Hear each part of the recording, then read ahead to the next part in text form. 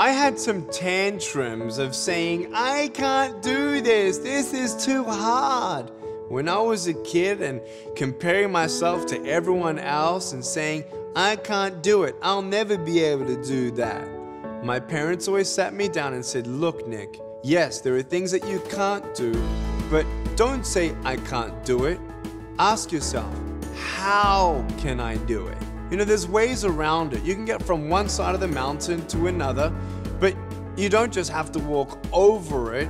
Maybe you can go underneath it or around it, or there's always ways in achieving the same goal. The way that I've achieved in my life doesn't always look the same for everyone else. But the key to that success was I believed in myself. If someone else could do something, then I could try and work out how. It starts with believing in yourself.